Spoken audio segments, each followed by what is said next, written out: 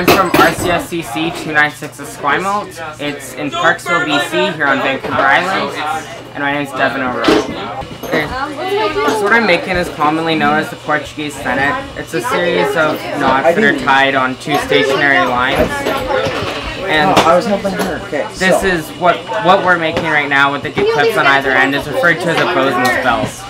So by putting the two clips and it goes around the waist of a bosun. And so this is used to come around the waist, and it's kind of a decorative thing, but it's also symbolic of the bosun's nature and the line that they work with and the rope work they can do. It kind of shows the skills of a bosun while looking decorative and nice on the uniform.